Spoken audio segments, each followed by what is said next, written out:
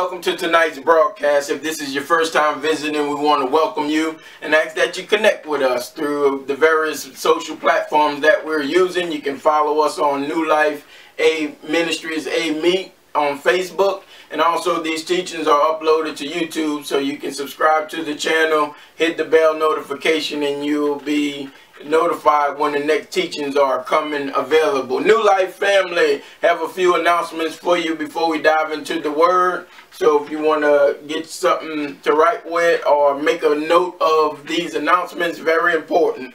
First and foremost, our online giving. Even though we've gathered in the church building, we are still not to full capacity, so we're asking that you would still use the online giving and the mailing method to get your tithe and offering in to support the ongoing things of the ministry. You can go to newlifecovenantchurchameet.com/give. That will take you straight to the give page. We're using Givelify. It is secure online giving.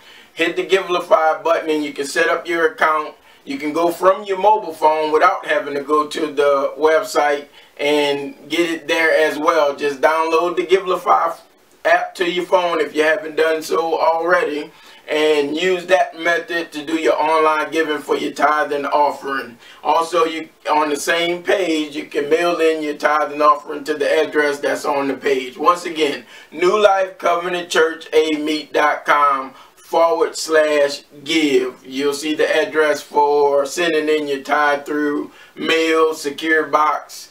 And also, if you're visiting and this ministry has touched you in whatever way, we ask that you go to that same page. If you want to donate a one-time seed, or if you want to partner with the ministry on an ongoing basis, we would appreciate you joining us as well. And for last but not least, we made an announcement Sunday in regards to wearing masks. Due to the spike in the COVID-19 virus recently, we're taking precautionary measures to protect ourselves, our seasoned saints, our young babies, and all those that are coming. So we are making it mandatory that we wear masks this coming Sunday. And maybe the following Sunday we'll just go by day-to-day basis, but we're asking that everyone be mindful of their neighbor, of their brothers, and let's just protect ourselves during this time while there's a little spike in the virus. We're not going to allow this to hinder us, but we are going to take precautionary measures. So this Sunday, as you come to gather, we are making it mandatory to wear masks. There will be masks provided at the entrance. You can see an usher. If you don't already have one or come with one, then we'll have one available for you. So let's just get excited still. Stay excited. Come Sunday, let's worship 1 hour to wear a mask. That's all it's going to be.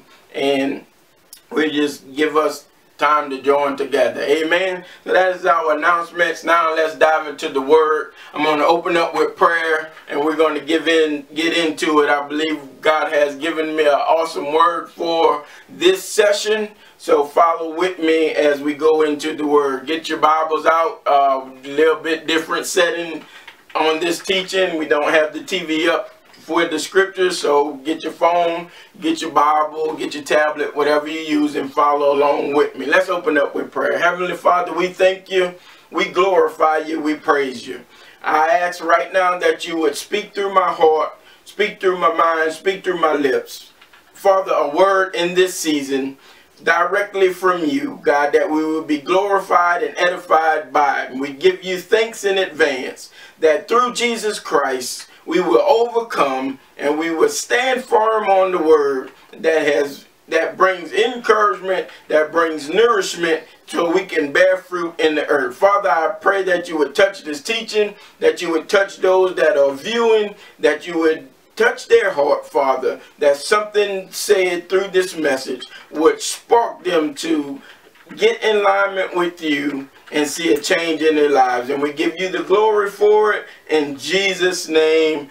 Amen. Amen. Well, let's dive into the word. We're going to be coming from Ephesians 2:10 and 2 Corinthians 5:17 in this teaching. Ephesians 2:10, 2 Corinthians 5:17. And I got my setting here where I can be free to go and flow into the message. So follow along with me. And I want to just go back to January when we did our New Year's service. And we've been hearing a lot about Vision 2020 and 2020 being the year of vision. And we talked about dominating in this decade. And January, February, March came. And in March we had just all hell breaking loose with this pandemic situation and going through midweek through the month. And then next thing you know, we're stuck at home, isolated, in quarantine, trying to get a hold of this virus. So we had a pandemic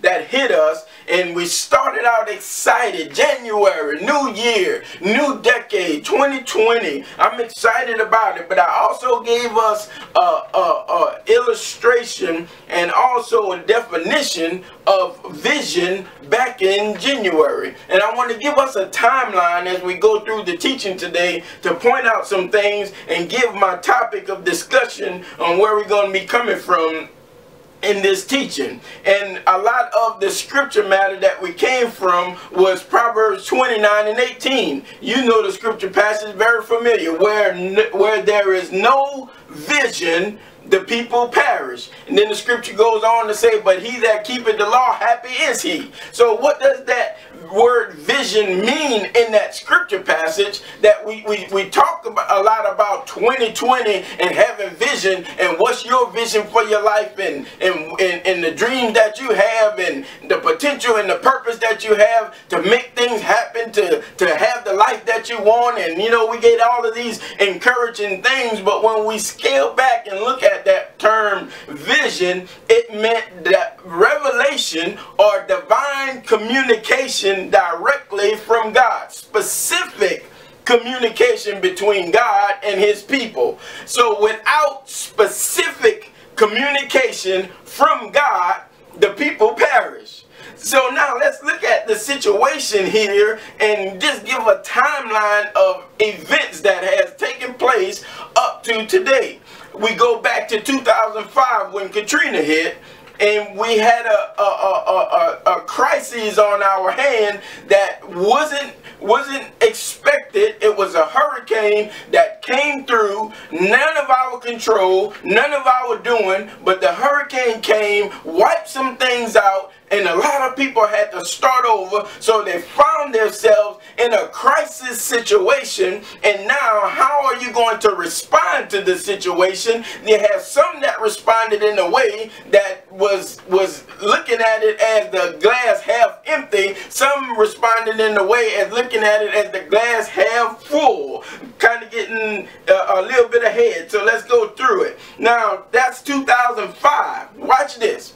2008 comes, that's 3 years. Remember that number, 3. We know 3 biblical in the Bible of the meaning of it. 2008, an economic crisis hit and the housing market crashes. People losing their houses, people losing their minds, people losing their business. I myself in that mix of having a real estate firm that went under due to the housing crash. No one able to get mortgages. So we have houses available, but no financing available for those houses. Therefore, banks are going under. People are losing houses. A global economic shaking that stirred up things. So now, 2005, 2008, now let's fast forward to today, 2020. Let's look at the time frame. 2005 to 2008, 3 years. 2008 to 2020, 12 years. Stick with me on that number 12. From 2008 to 2020, 12 years. Say 12 years with me.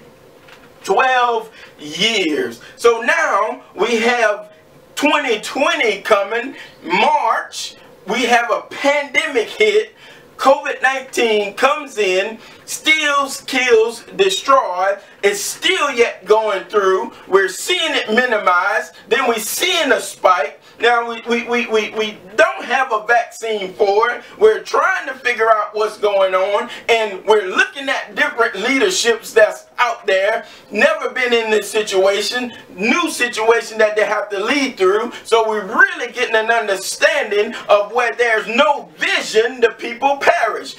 We're looking at the landscape of what's happening right now, and we can see things that are perishing right now. But if we don't get an understanding of what the answer is to the problem that we're having right now, then we find ourselves in a situation where we are out of control and trying to get the situation taken care of ourselves when this is beyond us. When there's not a vaccine for the disease that's running rampant, what do you do? Let me tell you what you do. Hold your horses with me. So now we have also with that, fast forward all March, April, May, June, in that arena, we have now another issue that faces us with the killing of George Floyd at the hand of a police officer. No, all police officers are not bad. But we do have a situation here where we have one out of the tribe that has caused this stirring up and knocking things out of control, and now we have issue to deal with. As I said last week, in dealing with the situation, not to continue to harp on that, but just to give a quick of what I said of, yes, we have a problem in this world, but it stems from sin.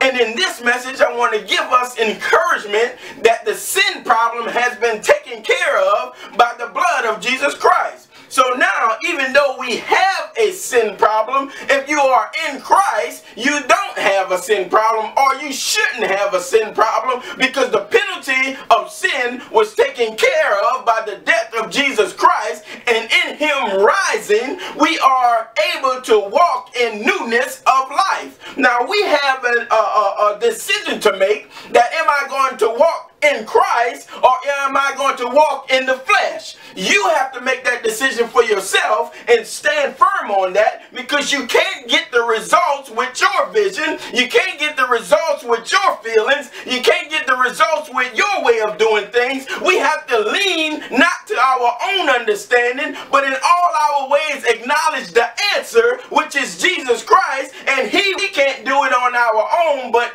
in Him.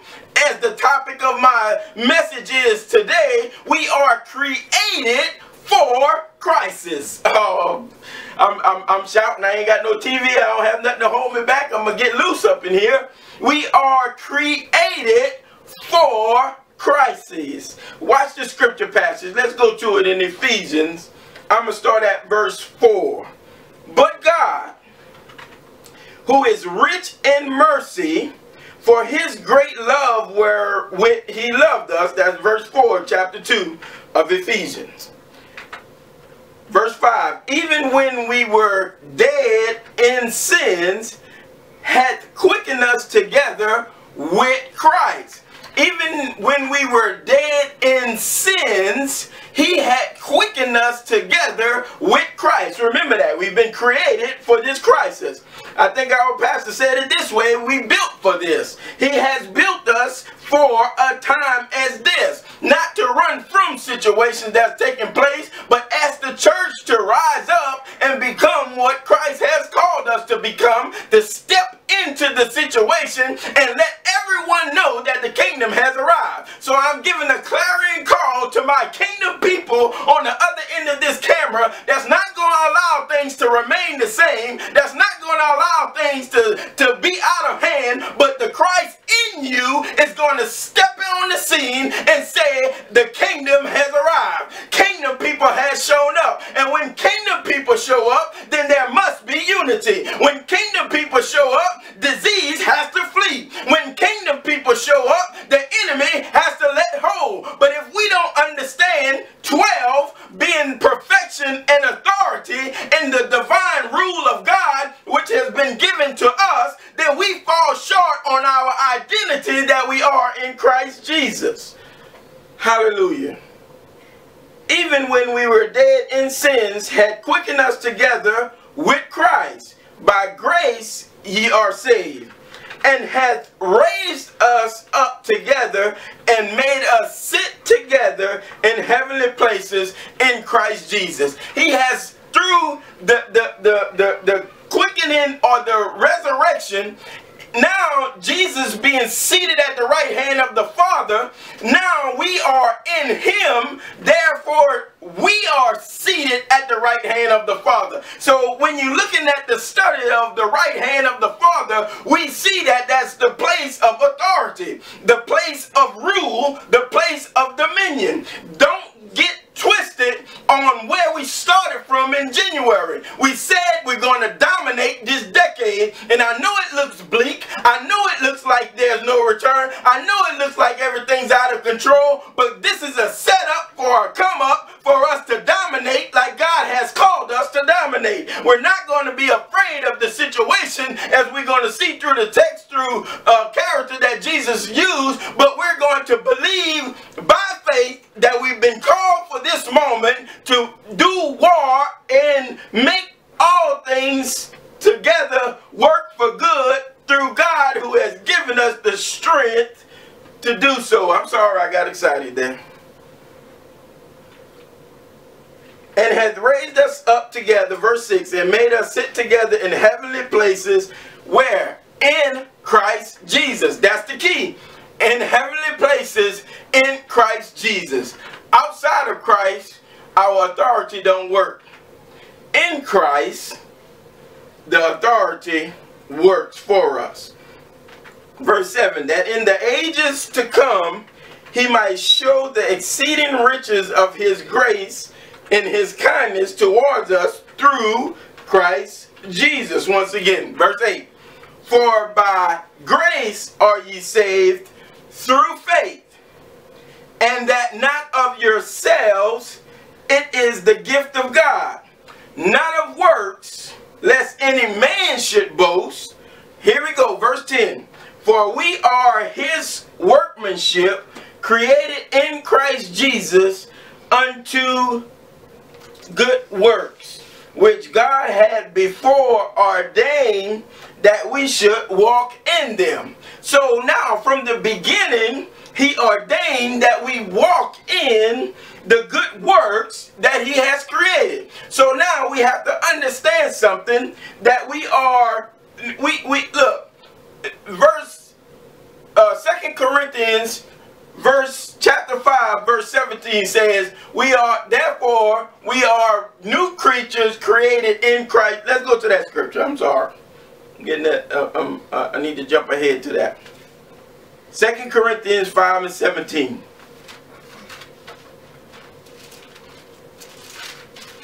Woohoo! I hope you're excited as I am. 2 Corinthians 5 and 17. Therefore, if any man be in Christ, beware, in Christ. What's the difference? In Christ. What's the importance? In Christ. He is a new creature, a new creation. Old things are passed away. Behold, all things are become new. We said in a few teachings Sunday service ago that there's a new movement taking place. There's a new glory happening in the earth. There's a refreshing, there's a freshness that is happening, and through crises, as the topic says, being created for crises, then now you get yourself at a point. But God has created us in the crisis to be the answer to earth's problems today. Are we going to run from the situation, or are we going to run to the situation as the solution? So now let's look at the word crisis and bring this point out and bring it home. So now we're created new in Christ. Not the old things are passed away. Behold, the new is here. So now, as Paul said, forgetting those things that are behind us, I press toward the mark for the prize. If we're going to hang on to old hang-ups and make them new hang-ups, then we can't get to the opportunities that God is making available to us. So now we find ourselves dealing with old things and not able to ever get to the thing that God is calling us to. It's time for us to get over situations that has hindered us all of our lives. The reason those things may continue to hinder us is because we're not understanding our new identity in Christ. Let me just say for myself and my experience, it doesn't matter what someone calls me. It doesn't matter what someone said to me. It doesn't matter even if I get a no from a bank, if I get a no from wherever, it's not going to stop me because I know what my identity is in Christ. And just as I am in Christ Jesus, I can petition my government to get interference in earth's behalf, and he'll give me a yes when all men will say no. And I'm not going to be hindered by anything that the enemy throw for me, because I have authority over the situation, and I have a government that supersedes the natural and can come in spiritually and make things happen that are seeming impossible. Oh, Jesus, you need to lean not to your own understanding, but in all your ways acknowledge him and watch him direct your path, because you've been created for crisis.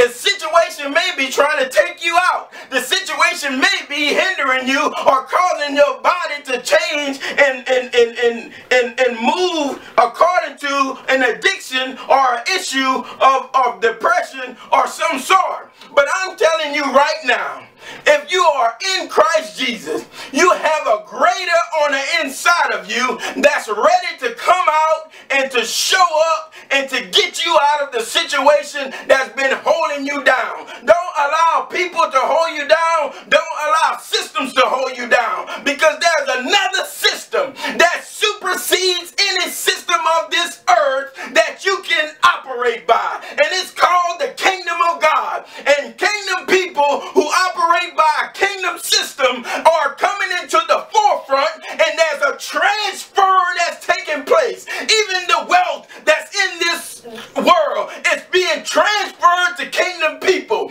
because they, by greed or whatever matters, have lost it, have wasted it. But now it's time for true kingdom citizens who understand their position with God and what the blood of Jesus Christ has done over 2,000 years ago has made it available for you to right now, in this time of crisis, step to the forefront as the voice of the King and say, by grace are you saved through faith, and not of yourself. It is the gift of God. Not no works that man can do, but it's his workmanship. Speaking of God the Father, oh Lord have mercy. Let me calm down a little bit here. So now, we look at the definition of crisis and we think of the medical situation of the term. And a crisis is a crucial stage or a turning point in the course of something. So now, watch this out. A crucial stage or a turning point in the course of something. The point at which change must come for better or worse. So now the situation that we're in, we've been a few months in this thing, still no vaccine for the pandemic, still got protests, rioting, and chaos going on every side, still have unrest going on in the world. But now we're at the point, we're at the critical point where this thing is going to turn for the worse or it's going to turn for better. And what I like about crises, it's a time and point where a decision has to be made. And what decision will you make? So you're asking yourself, how are we going to get through this? You know, you've ever been been in the doctor's office? You ever been in that hospital? I remember recently being in the hospital room and with my mother, and she going to the back because they didn't know what was going on, and we're trying to go into the room and they're rushing us out of the room, and she's having a situation with her heart happening, something triggered something else, some dye that she had or something triggered something else, and now she's having heart issues, and you know they're getting everything because we don't know what's going on, and we're asking the doctors and no one's saying anything because they're rushing up trying to get their work done to get the situation back under control. But now we're standing before a crisis. We're at the turning point where it could go worse or it could go better. But now see, as people of faith, my actions don't revolve around what the doctors are doing in their situation or what's going on, or better or worse. I'm petitioning the government because I know what his word says. When I'm faced with crises, he can work things together for my good. So instead of waiting to see what they got to say, I go to heaven to hear what my Father has to say and speak the word to the situation. Maybe we need to stop posting about what's going on in the world. Maybe we need to stop putting opinions to what's going on in the world. And maybe we need to look up to heaven and ask the Father what you have to say in the situation. Change the hearts of some people. Create in me a clean heart. Renew a right spirit within me, and I will make the situation work together for good because I've been created for this crisis. Come on, you need to say it with yourself. I've been created for this crisis. Don't look for someone to get you out of a situation you can get yourself out of. Don't wait for somebody to bring help because that person may not show up. Those that you have depended on, those that you have leaned on, those that you have called on may not be answering their phone right now. But if you call on the name of Jesus, he's ready to answer you and show up in your situation to intervene in your crisis because he has put the answer in you. Oh, Jesus. So now we're looking at the crisis as the turning point. It's the turning point where the thing can get better or get worse. Let's look at this situation out in the scripture. For the sake of time, we're going to just kind of go through it. And that's the story of Jairus and the woman with the issue of blood. And Jairus being a certain ruler that came to Jesus. Now, Jesus just left in Mark, I believe it is, or one of the Gospels. He's just left dealing with the unclean spirit that was in the man in Gadara. So now he cast that spirit out. They go into the pigs, the legion, go into the waters, and now the man is free.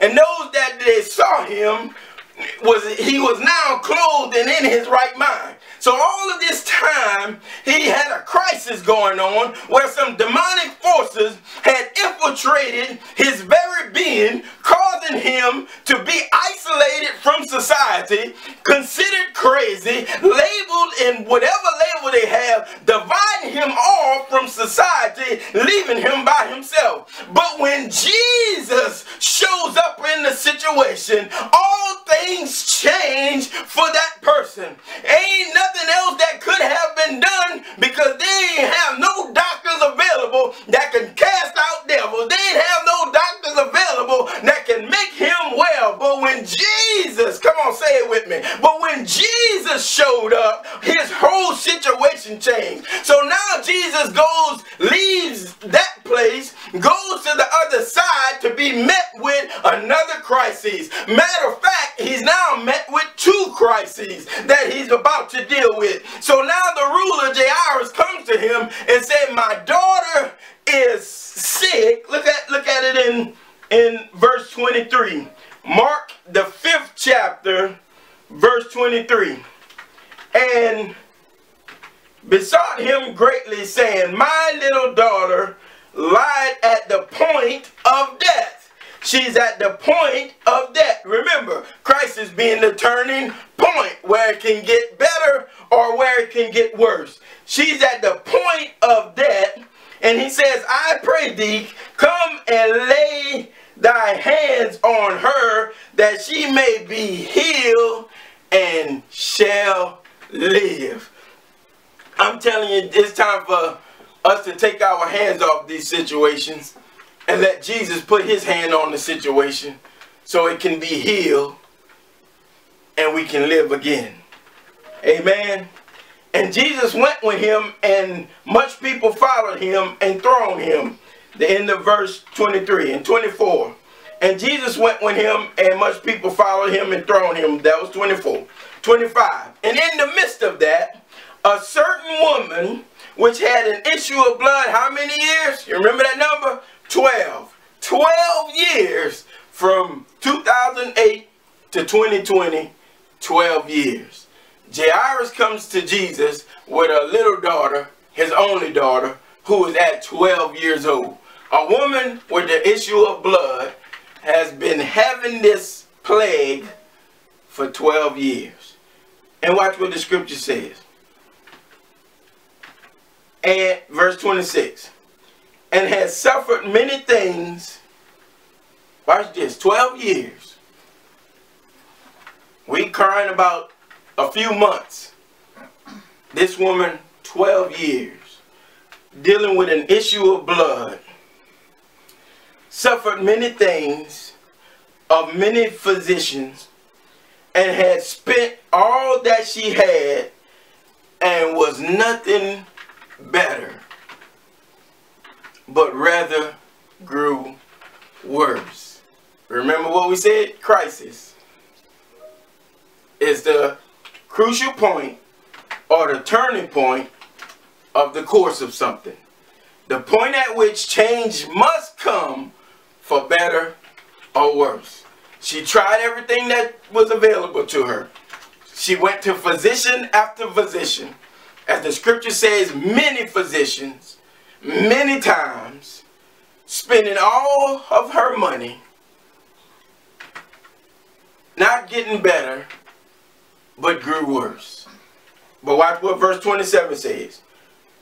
But when she had heard of Jesus, came in the press and touched his garment. For she said, if I may touch but his clothes, I shall be whole.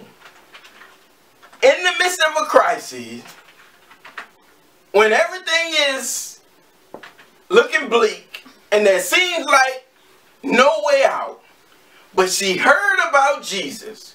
And what I like in this situation is, at the point of crisis is at the point which the glory of God must show up. When we're in a crisis and there's no way out, it's the perfect time for Jesus to show up and the glory of God to hit the situation, and everything has to change. I'm telling you, it's time for the glory of God to show up. I know what it seems like. I know what it seems like. But I believe it's a perfect opportunity that we can look at crisis as a time of getting worse or a time of getting better.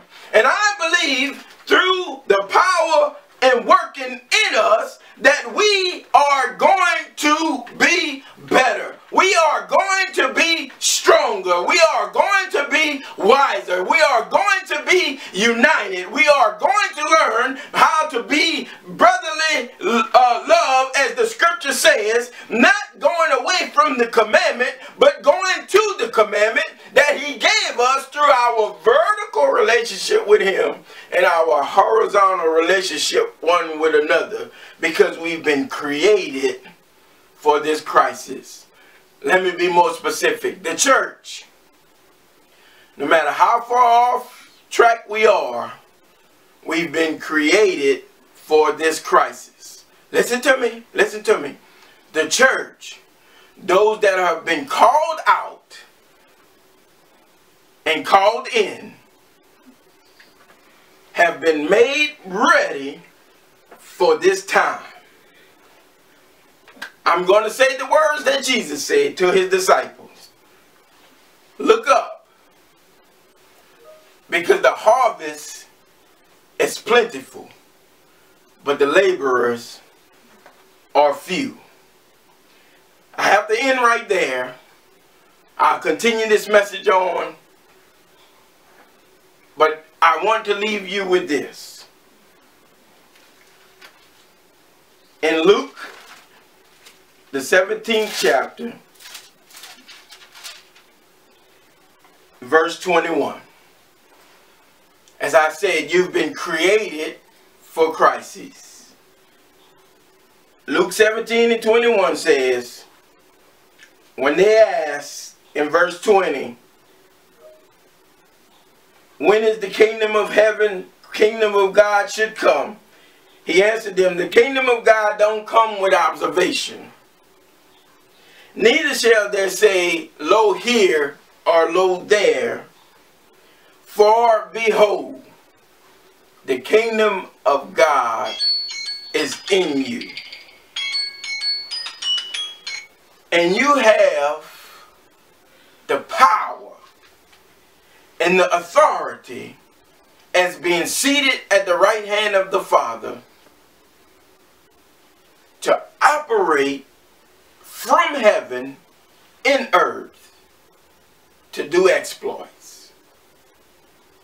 No, the answer is not over there or over there. But as the church and as those that are in Christ Jesus, Christ, the answer is in you. Well, God bless you.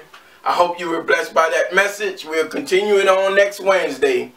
We appreciate you joining us. We thank you for those that are visiting and have come across this message. God bless you. Continue to connect with us, and I pray God's blessing over you. New Life family, can't wait to see you Sunday. A blessing from our pastors and myself. We're grateful for you. We're thankful. And to God be the glory. This too shall pass, and God will be glorified, because we walk by faith and not by sight. Have a good night. God bless.